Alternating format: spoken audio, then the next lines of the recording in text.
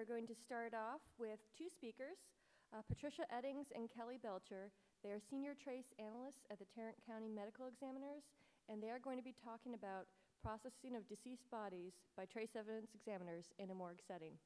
Perfect for a breakfast talk.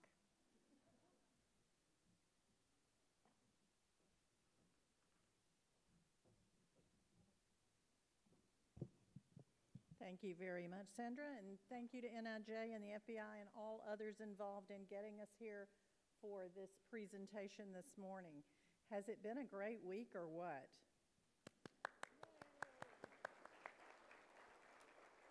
That's my little attempt to hear applause, okay? All right. We are in a unique setting in Tarrant County, and by the way, Tarrant County is Fort Worth, Texas, and Texas is a really big place. Yes, and it's very hot there right now. We have been brought into doing death investigation in a little bit unusual way because of our history, because of my history. I am very old. That's just no getting around that. We'll talk more about that as we go along. And I want to share with you this morning some of the things that have come out of being in that office and being involved directly with the bodies. I think we need to, before we really get started into this morning, we need to take a poll. I need to know who you are as far as your relationship to dead bodies. You know, how many, yeah. How many of you have worked crime scenes before in some capacity? A lot of you. Okay, that's good. How many of you have collected evidence from deceased bodies? All right, I'm very impressed. How many of you collect evidence from dead bodies on a routine basis? Well, that's why we're doing this morning. Okay. Tarrant County in 2007, I just pulled up some quick statistics this morning. We had about over 1,100 autopsies that were submitted to our morgue that were not necessarily homicides. Well, of that number, 120 were homicides. We also had additional cases that weren't lumped into that sum. So somewhere in the neighborhood in 2007 of 150 cases. We're being called out on probably about 50 to 70 of those cases. This is growing very tremendously in our lab. One of our problems is you're looking at the entire trace evidence section of the Fort Worth Medical Examiner's Office. And that in itself is a little unique because we are attached to a medical examiner's office. We try to be as full service trace evidence examinations as we can be, with doing this responsibility of having to go to the morgue. And we're going to walk you through what we do as we do our examinations in the morgue. And when a body comes into the morgue, there are a lot of things that our pathologists request from people. We have forensic identification. Of course, that's the number one entity. We've got to identify this individual. In Texas, it takes less than 24 hours right now. I always tell my students it's like putting your brisket in the oven and baking it when you put a body in the back of a car for like a 12-hour period when the temperature is 110. So we have decompositional problems very, very readily there, and we have to address those. We have to try to identify these individuals. Of course, lots of other car crashes and all kinds of things that make bodies difficult to identify. So we have a forensic odontologist that heads up our identification team. That's one of the ancillary processes in our morgue. This forensic odontologist also has an anthropologist and a fingerprint examiner to help them. And this, I don't have time to go into a lot of detail on that kind of thing this morning. You know how that works, though. So we have those people that come in. They're coming in after we do our trace evidence recovery. Nobody touches the body till we come in. We also have the forensic anthropologist if the case of course, his bones. They're going to do a lot of other things besides just assist in identification. They're going to do race and age determinations and look for trauma and all of those other kinds of things that they do. And the latent fingerprint examiners, if the body is not decomposed, they're going to eventually potentially attempt to get latent fingerprints from the body if the case history dictates that. And then there's us. We are the trace evidence assistance team, and that's what we're going to talk about this morning. Of course, it all goes back to all of our heroes. You know, Edmund Locard, he teaches us, he's taught us through his work what can be there. We've seen phenomenal information exchanged this week as every time we get together, we understand how many things can be left behind. But somebody has to be there to collect it for it to be valuable to us. How did we get started in this? Well, I came to Tarrant County in 1990. I had been in a crime lab in Mississippi, many years before, and they decided that they were going to finally have a forensic pathology service there. They were going to have a medical examiner's office, and I became part of that team. And we were trying to show the state of Mississippi how wonderful forensic pathology was going to be. And I assisted with well over 1,000 forensic autopsies during that year and a half that that office existed before the pathologist I was working with left, and ultimately I left as well. But I learned a lot about forensic pathology during that time, so I had experience with dead bodies. And when I came to Tarrant County in 1990, I had one of the forensic pathologists that came to me and said, basically he had something on a case and he wanted me to look at it. And he said, is there any chance I could get you to come to the morgue? And I said, well, yeah. He said, really? You know, that was something that was unexpected. They didn't really think we would come down there. But I was more than happy to come and look at what he had. There were some valuable fibers and other things. You know, he asked me to look at one thing. I was pointing out several other things. He was like, oh, wow, I didn't see that. Oh, wow, I didn't see that. And at that moment, it hit them, boy, these people could help us out. And the thing is, how many of you know forensic pathologists? Only 2 people know? I mean, yeah. How many people are willing to admit that they're not your ordinary person, right?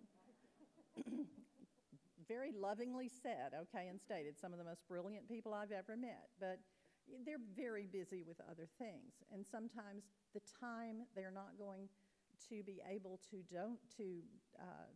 give the time that we feel like is probably necessary to properly collect trace evidentiary materials from a body.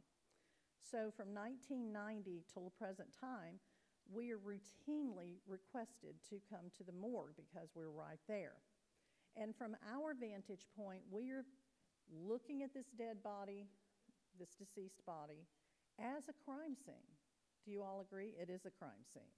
We have to go, how many, goodness gracious, you all raised your hands, you've been to crime scene. You know the protocol that must be in place to work a crime scene properly. We have steps. The order of those steps are dictated by the case itself, but they're basic 12 steps or whatever.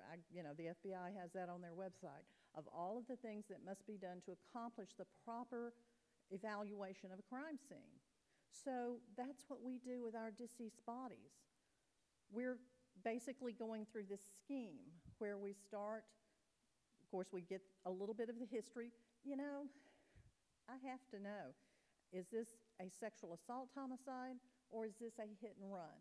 You have to work them and approach them from a little different viewpoint and the way of things that you're looking for. We're going to, of course, start with photography. We're going to then move along to trace evidence collection. We're going to take a lot of time to look at the hands of the decedent. Very, very important pieces of material. We're going to also look at gunshot residues. When we get all of these things done, we're going to move to the sexual assault kit. We're going to then remove the clothing and finally do a final survey. And this is the scheme we're going to follow this morning in talking about what we do. As I said, we get that request in, we look at the history, we're really big into security of our bodies as they come in. Who requests this service and who provides the history to us? Typically, the pathologist has received information. He or she wants this case worked by trace examiners. Or the local law enforcement agency specifically requests, we don't want anybody to touch that body until the trace evidence team has gone in and done their thing. It's now what it's referred to, where we're going to recover evidence from this body. You know, I want to just stop and share with you my first autopsy experience. You remember your first, right? Everybody remembers their first. Mine was a little lady that had been beaten to death with a hammer. She was in her 80s. It was a horrible crime scene. It was one of the first crime scenes, well, no, not one of the first crime scenes, but one of my early horrible crime scenes. And I had spent a lot of time on the crime scene. The body had then been transported to the medical examiner's office, and I was requested to go and assist in any way that I could with evidence collection at the autopsy. Of course, I'm new and young, much thinner. And I'm standing in the corner kind of watching. In comes the pathologist, and first of all, he's singing Rudolph the Red-Nosed Reindeer. And he continues that throughout the autopsy.